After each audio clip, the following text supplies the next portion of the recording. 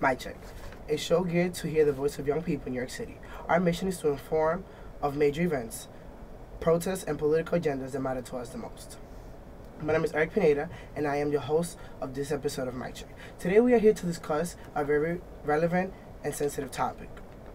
Resolution TC 168/13, the law that strips all Haitian descent individuals of their citizenship and even Dominicans of Haitian descent in the Dominican Republic. Not to start, Se Hace, a video produced by a fellow Dominican exposing the issue if it were to take place here in the United States. Dominicano soy, de mis raíces yo no voy a olvidarme. Soy de una loma y lo llevo en la sangre. Montecristeño por la gracia de Dios, dominicano soy. De mis raíces yo no voy a olvidarme. Soy de una raza tan unida y tan grande. Excuse me, ma'am. Were you born in this country? Yes. What about your grandparents? No, they came here in the 30s from Poland. I'm sorry. The Supreme Court just ruled that you're no longer a citizen. You'll be eligible to apply for residency. You no longer have the right to vote, and you will also have to pay higher tuition as a foreigner. Luckily, you're not a lawyer yet, because you will also lose your right to practice law. Well, that doesn't even make any sense. I was born in this country. I have U.S. citizenship. Oh, ma'am, you have a chance to apply for a Polish passport. I don't even speak Polish. Just be thankful we're not deporting you.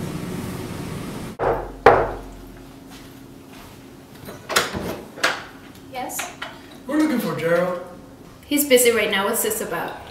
His name came up on the list, so we're here to inform him that his passport is no longer valid. What do you mean by that? What's going on here? Sir, are you Gerald? Yeah? I'm here to inform you that you're no longer an American citizen, and your passport is no longer valid. My family came here from Italy 3 generations ago. Sir, you can say whatever you want. You're no longer an American citizen.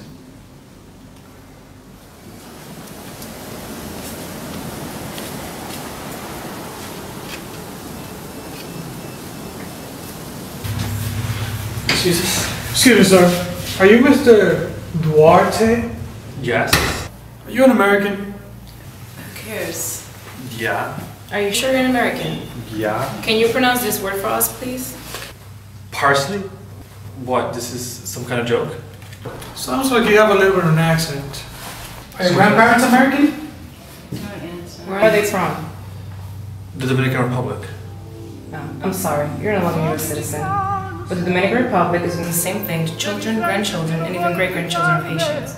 The decision of the Constitutional Tribunal will strip citizenship from 200,000 of its own citizens. So this shouldn't be anything new to you. Montecristeño por la gracia de Dios, dominicano soy. I'm sorry. What? ¿Qué es lo que dice? Que ya no somos americanos. Soy de una raza tan unida y tan grande que de sus penas hacen rayos de sol.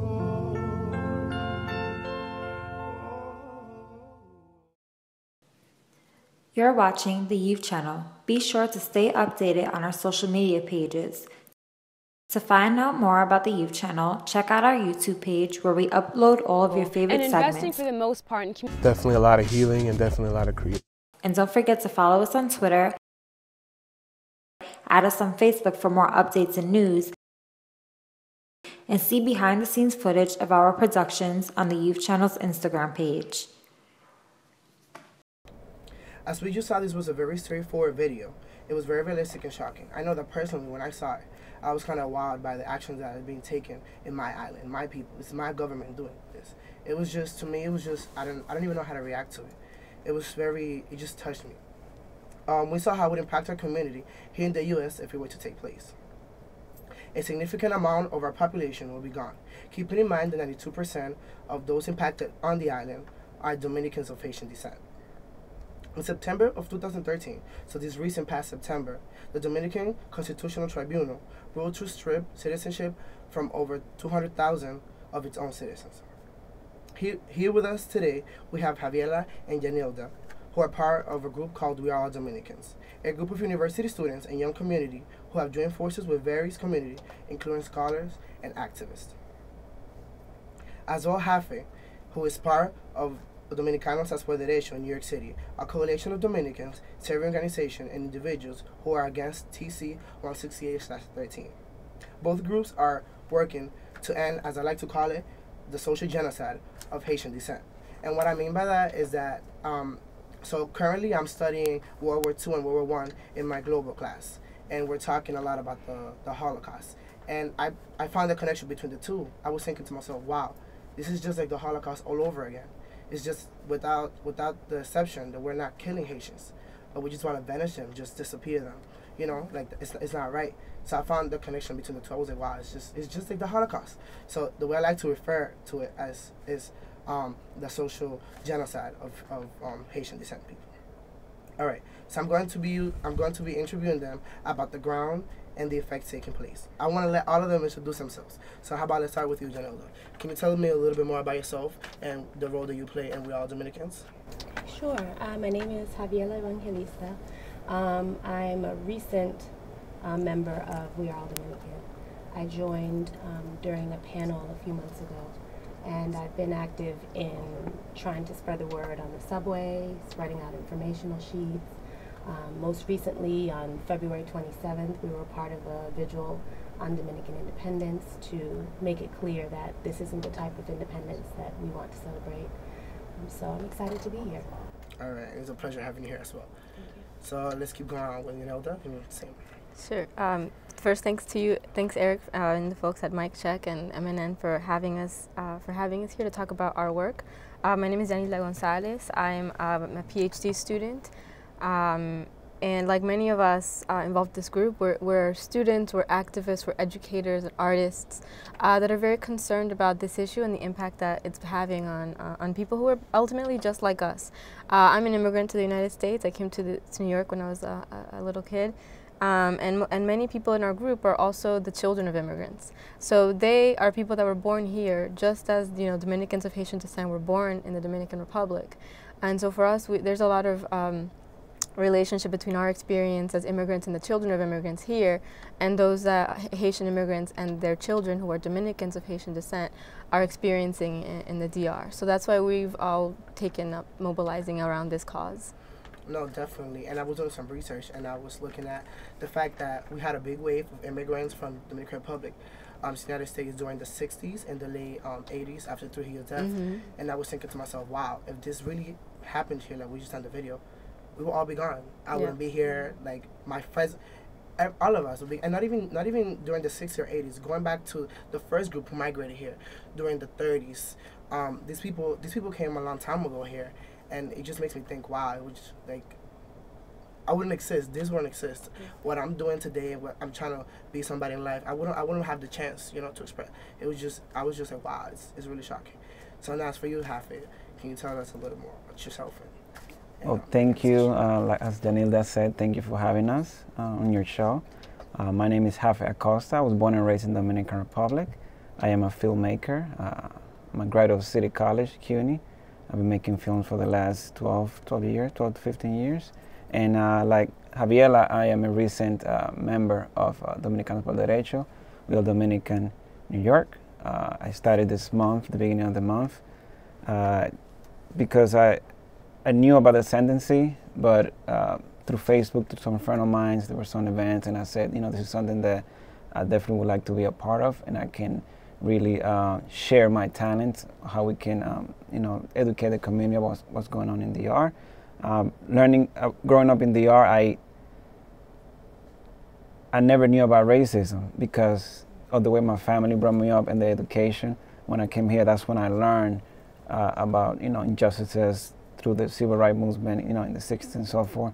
So this is very close to me, and I'm totally against it. I'm very happy to be, a member and being able to help the group. I also did some time with the Mirabal System Community Center as a community activist since 2010. So that's why I like to get involved in moves like this, movement like this. All right, awesome. Don't go away. We'll be right back.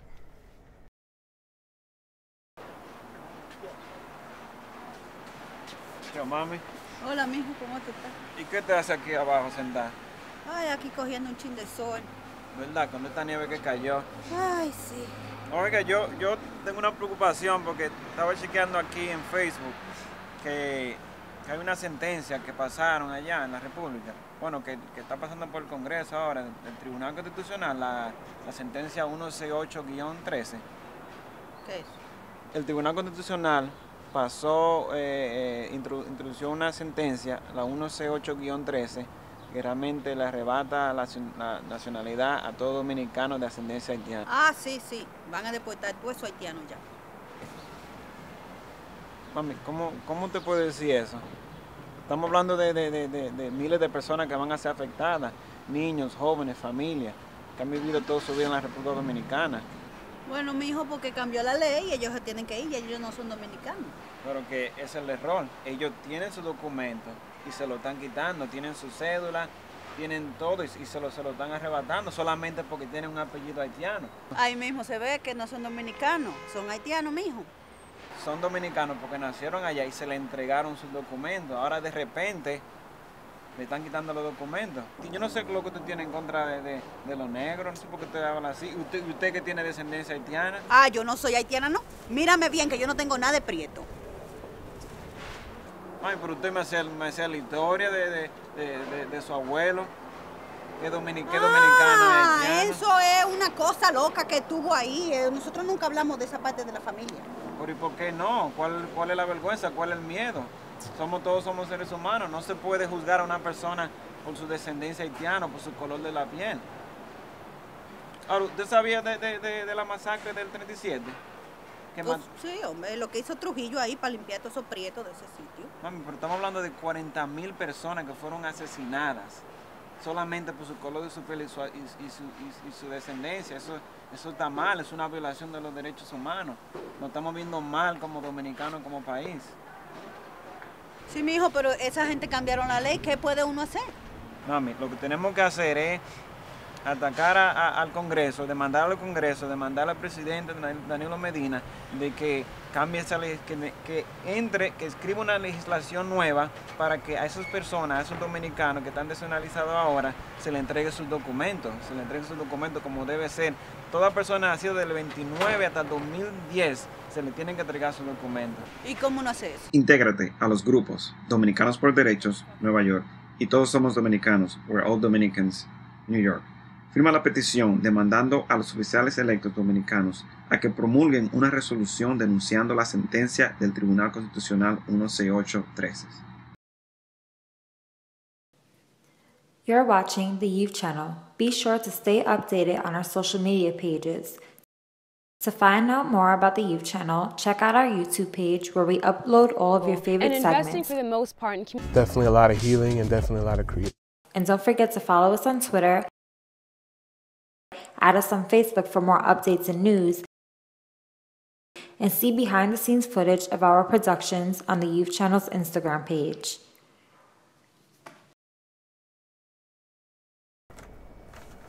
And now we're back with We're All Dominicans and Dominicanos for that issue. Alright, so to introduce the issue, I'm going to start with a very key question to expose this to everybody watching. So can you fill us in your own words of what TC 168/13 is and what are the effects that it has? So starting with the elder. So TC 168 is a decision that was issued by the the Supreme Court here in the U.S. You know, they often issue decisions like they have on gay marriage and other issues. This decision was issued by our Supreme Court in the Dominican Republic, the Constitutional Tribunal, and they were looking at a case of a young woman that was being denied her ID card. Which is a national ID card in the Dominican Republic allows you to engage in pretty much anything. Go to school, vote, hold down most jobs, get married, and to register your children when they're born. So without this, you can't do any of that stuff. You can't really have a life. So it's very much goes to the heart of what you were saying about a social genocide. So the court ruled that not only was this young woman not eligible for having Dominican citizenship, but that all Dominicans, people born in the island of Haitian parents were not eligible. Were not eligible for citizens. So it not only took away citizenship from anybody who fit that category, but it did so going back to 1929. So that ends up, by the numbers cited in the decision itself, that could end up being as many as 210,000 people who are immigrants of Haitian descent. Before this decision was issued, the Dominican Republic, for about going back to the mid 2000s, was depriving Dominicans of Haitian descent of their documents. So you couldn't get a birth certificate and you couldn't get your ID card. So this is something that has a bit of a longer history, but now the Supreme Court, the Constitutional Tribunal, is saying this is the law of the land. And so that's basically, in a nutshell, what it's doing. It's depriving you of the documents that you need to carry out basic life activities, to progress, like you were saying, make a better life for yourself and your family. All right, and to elaborate a little bit on what you were saying too, to me it's very shocking, because we're pretty much telling the Haitian, not the Haitian, but because these are our own people. I consider this my people. Like we're stopping you from having a life, from going to school, getting education, you know, from, like you say, like basic daily things, you know, activities. Who knows if we have the next Benjamin Franklin, or, you know, or the next Apple maker, or, you know, something like that.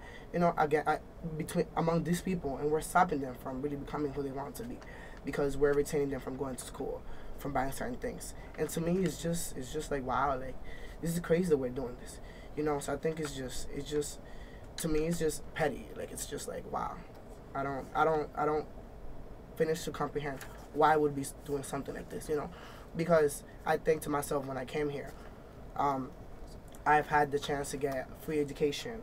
I've gotten scholarships. I've gotten so many opportunities. And as me in the island thinking, like, wow, how about if I wouldn't have had those opportunities? How about if I was, you know, retrained from stuff like that? Where would I be today? What would be my plans for the future? You know, I would have no plans at all. And this is what we're doing to them. We're taking away their future.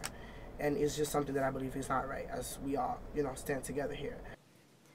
You're watching the Youth Channel. Be sure to stay updated on our social media pages.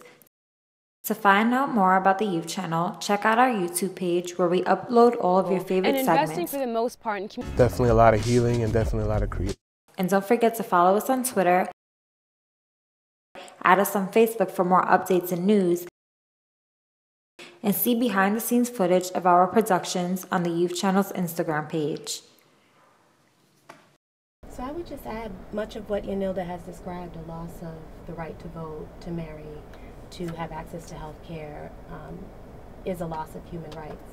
And so all of us who have been organizing have been rallying around this loss of human rights, supported by the Inter-American Court for Human Rights and CARICOM and many others who have spoken about this issue. So it's highly concerning, because we're talking about rights that people should have, that they were removed, that were revoked. That is a great point, which brings me to my next question. A lot of advocates and people are against this law. They are calling it a racist act. Do you agree on that? So I want to hear everybody's opinion. Basically, yeah, we look into that. I mean, we can't really say that it's a racist act, but when 92% of those that are being deprived of their documents are Haitians or Dominicans of Haitian descent. I also would like to add that there's some incidents where you have Dominicans that they work for the government. They have paid taxes. They have contributed to the country, and now they cannot, you know, renew their documents when they were given their documents when they were born, when they were get their cedula, the identity card. So whose fault is it? It's mainly the government. Why are you giving their documents, and now you creating this ruling to take them away from them? Definitely. And also I would like to add that there's a community in Puerto Plata of Germans and Jews that they're saying they have dual citizenship. Nobody bothers them. So this is basically a socio-political move. So, you know, basically they don't want these people to have rights to vote. So that's what I have to say about that. I would just add to what Hafe was saying is the fact that the vast majority of people affected are of Haitian descent is what leads us to call this, us and many other advocates and observers, to call this a racist decision. Why do we say that? So if you actually read it, it doesn't say Haitians are not citizens. The children of Haitians are not citizens. What it does say is that if your parents are undocumented, you are not a citizen of the Dominican Republic, even if you're born there. That's what the law actually says. But if you look to the history of the deprivation of these documents, what they often say is if you go to a government official, what they'll say is, these last names sound Haitian. Yes. And you know, the vast majority of people that have come forward and said that they've had this experience of being denied their documents have been people of Haitian descent. And so that's why even if the letter of the law itself is not explicitly targeted at Haitians, it's very clear that the implementation has been. And so that's why many of us, and of course it goes back to a long history of tensions between the Dominican Republic and Haiti. And so that's why, you know, in a nutshell, we try not to be simplistic about it, but I think most of us would consider this a racist court decision. And I would add, although migratory policies are somewhat different, there's been some conversation about confounding the two, the denationalization issue and the migratory issue, as a way of keeping people confused and unclear. I'd say that there's a historical issue of this problem of Dominicanization of the border, just a conversation about the passage of Haitian people or people of Haitian descent into the Dominican Republic that has been extremely problematic and I would say racist. So even though this is somewhat of a separate issue in terms of not being about migration but being about citizens who deserve their citizenship, I think the historical trajectory of the way the Dominican government has dealt with migratory policies, particularly related to people of Haitian descent or Haitians, has been racist. Definitely. In my opinion, I feel as though it's definitely a racist act. I feel like the law is self-speaking. Like Hafiz said, we have a population of Jews, of Italian, and other backgrounds in DR, and they're not being bothered. It's only Haitian descent. So it's very straightforward. To me, it's definitely way more than just a racist act. We're targeting where we want to get them. We want to banish Haitian and Haitian descent, and it's not right. Which is why I know that various organizations here in the United States are working together. You know, and how do you feel that this law is affecting DR as a whole, as a country? How do you feel about that? Well, something Javiela mentioned is creating tension between the Dominican community and the Haitian community and Dominican Haitian community, because in the country there has been a long issue when it comes to race, going back to the dictator Trujillo, which wanted to clean out all the Haitians. And for the people watching, if you do research on the 1937 massacre, where they killed 40,000 Haitian because he so-called wanted to clean, the country, and it's kind of ironic, and it's really bad because he was of Haitian descent, but it's like you have to negate your blackness or anything that's related, being Haitian. I would also add that one is we have to look at the personal impact, the impact that this is having on individuals and families and communities. And the other thing that you mentioned is, you asked how is this affecting the Dominican Republic as a country? Internationally, the Dominican Republic has become a pariah. It's become very criticized by other countries, particularly in the Caribbean. Other countries in the Caribbean have really spoken out very strongly about this racist law. They call it racist. They call it a violation of human rights. And it's also been dealt with by the Caribbean community. It's been dealt with the Organization for American States. It's been dealt by the United Nations. And in each of these forums, the consensus is that the Dominican Republic needs to guarantee citizenship for all the people that are born on the island. And so this is something that, it's also leading, there are people who are proposing boycotts. So don't go to the Dominican Republic. I think some of us may not, there's different of opinion about whether or not we agree with that, but it's a reality that the Dominican government is going to have to deal with, that there's going to be some people saying, we're not going to have our events in the Dominican Republic, we're not going to vacation there, we're not going to buy Dominican products. So if this is something that they're going to continue doing, they have to be ready for the backlash, which is similar to what occurred with South Africa under apartheid. A lot of the international community essentially turned its back economically on the country, and that ultimately was one of the factors that led to its to the downfall of apartheid. So the Dominican government needs to watch its its actions on the international stage, because it might suffer economically as a result. And I would also add to that, part of what we're trying to express as the Dominican diaspora is hopefully the power behind our voices here as well. And we often see trucks that come around when it's time for elections promoting different politicians, and many of us vote in the elections in the Dominican Republic, and we want to make it clear that as the diaspora we're concerned, and we hope that the power of our voice politically is also heard. Definitely. And I feel like it's gonna, like Yanilda was saying, like ultimately it's gonna backlash to us, to our economy, because I was thinking to myself when I was little, every person building in my community was Haitian, and I would always think, wow, like how come we're not doing this work? What we always using the minority kind of to do it.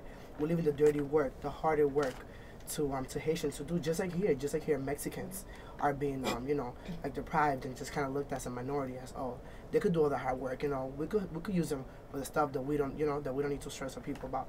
So to me it's kind of like, wow, like we're gonna suffer from this because we balance each other out. I feel like we need Haitians and Haitians need us, and instead of working together, what we're doing is just wow, like pushing to the side, just not even evaluating their rights. They're human, so it's definitely gonna affect us in major ways. I want to stand up for my people. I want to stand up for myself, and support their rights, human basic rights. Imagine if they passed a law here where we have to go home because we're no longer citizens, we're all immigrants. The constitutional court is trying to say these people are not Dominican. 200,000 dominicanos son dominicanos, no haitianos. Métaselo por la cabeza. Dominicanos. Yo no estoy hablando de haitianos, estoy hablando de dominicanos. No estoy hablando de haitianos, dominicanos. You're watching the Youth Channel. Be sure to stay updated on our social media pages. To find out more about the Youth Channel, check out our YouTube page where we upload all of your favorite and segments. investing for the most part in Definitely a lot of healing and definitely a lot of creativity. And don't forget to follow us on Twitter. Add us on Facebook for more updates and news. And see behind the scenes footage of our productions on the Youth Channel's Instagram page.